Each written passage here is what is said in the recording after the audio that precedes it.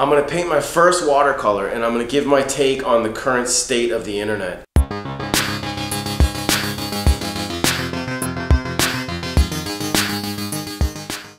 So this is my first watercolor that I've ever done as an adult. I think I did watercolors when I was a kid a few times, because I remember using them, probably just playing around or making little paintings or whatever with them. But this is the first time I've ever tried them, and I've watched a number of YouTube videos showing how to do watercolors, so I have a little bit of an idea about, you know, how you're supposed to do it. And it's so simple, really, that it's kind of intuitive. But you know, in order to achieve the effects I wanted, I kind of start off right there with just painting it directly on. But then I quickly figure out I want to try to achieve this like sort of effect that I see them doing on YouTube videos, where they have like a puddle of water sort of, and then they introduce pigment to it, and then it kind of spreads out magically, you know.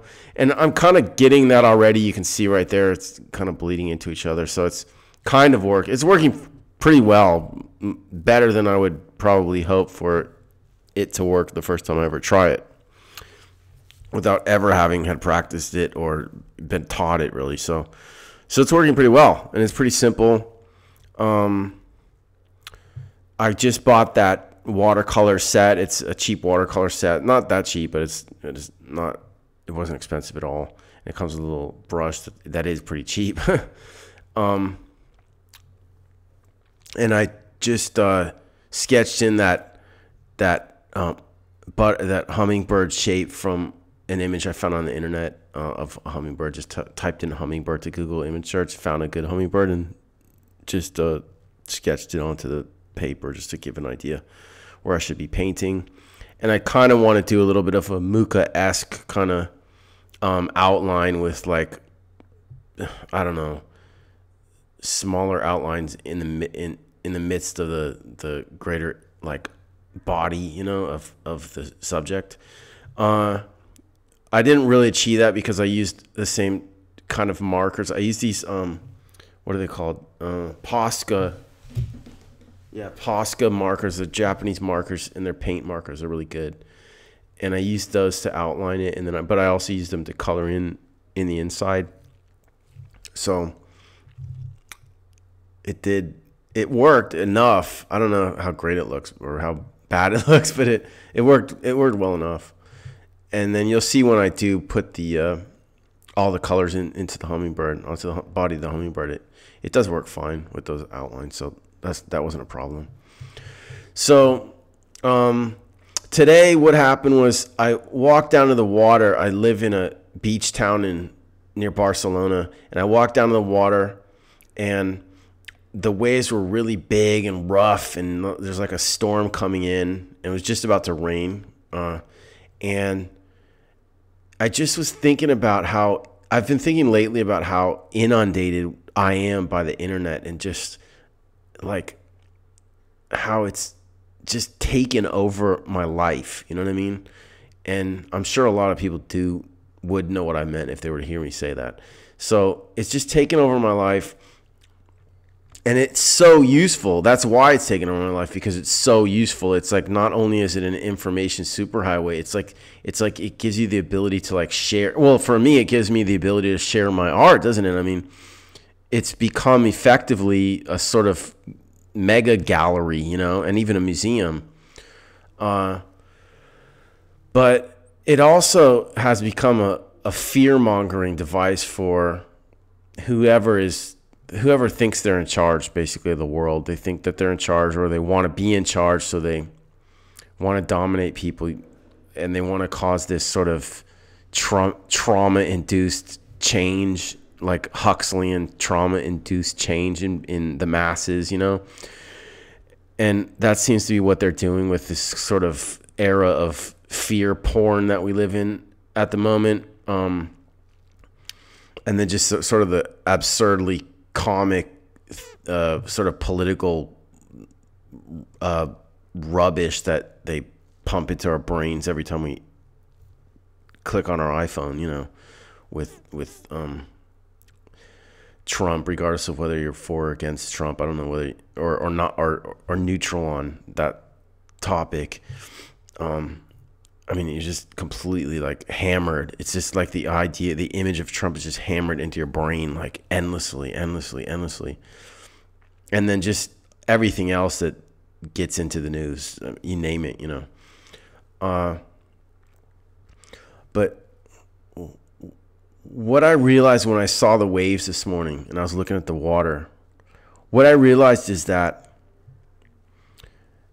the internet is not the abyss that we fear, that I fear, have been fearing it might be, right? I mean, it's been so overwhelming that I've been like not fearing, but just like dreading that it might be some sort of black hole that's just going to suck everything into it and just basically, usurp humanity's soul, collective soul, or the oversoul, or whatever you want to call it. But I realized when I saw those waves, it could never be that. It could never take over all of nature. We'll never be able to mankind will never be able to dominate or take over nature. We can't. It's impossible. No creation, right? No creature will ever be able to fully dominate or take over the universe and sort of from God, I guess. And so that really was a huge breath of fresh air to realize that the reason I realized it was because I was looking at the waves and I just saw how enormous and colossal they were, right? And it reminded me that,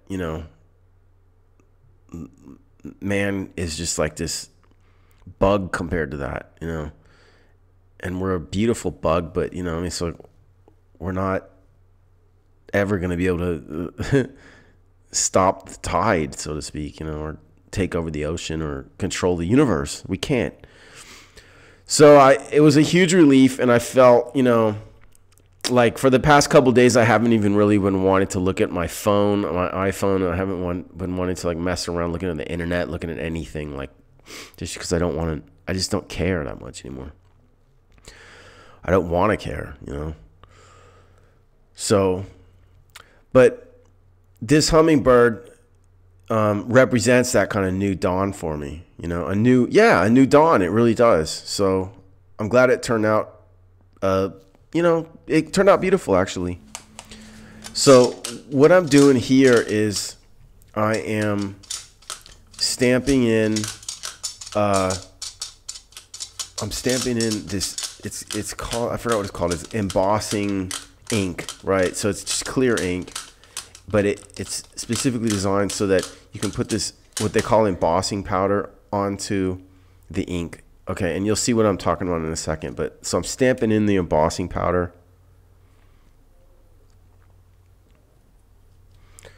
And you can't see it yet, and it looks like it hasn't really stamped anything, but wait and see, because it has.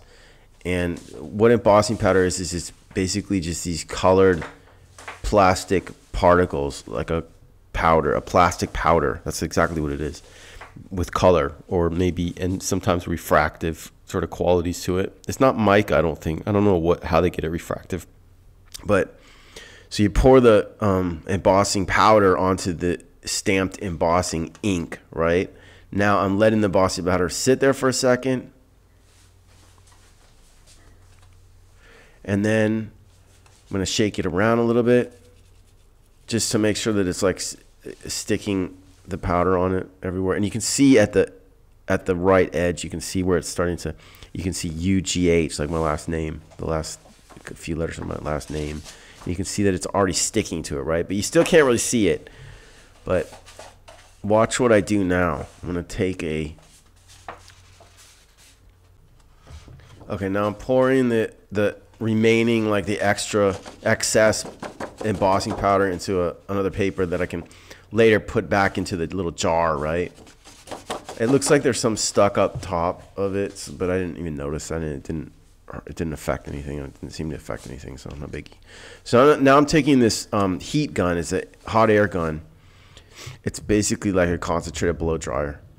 And what I'm going to do is I'm going to focus the hot air onto the embossing powder that's stuck to the embossing ink, right? I think a lot of people, well, a lot of women, they make like greeting cards with this stuff, and it's really cool stuff. Now you see it's melting, and you can see that it's actually showing up. There's my name showing up, Jesse Waugh. And I'm going to do it again, and it'll show up even better. There we go. It melts it, and you don't want to over melt it, but you want to melt it just the right amount. And then when it's done, it has like a sheen. It has a sparkly sheen. It's really cool. So that turned out really good. So you know what? I like this painting, and I like how it turned out, and I like how the signature turned out. It's not a perfect painting. It's my first watercolor, but I think it's really nice, you know. And I call it Colibrí, which is hummingbird in Spanish. And those are the Posca pens I used for the outlines.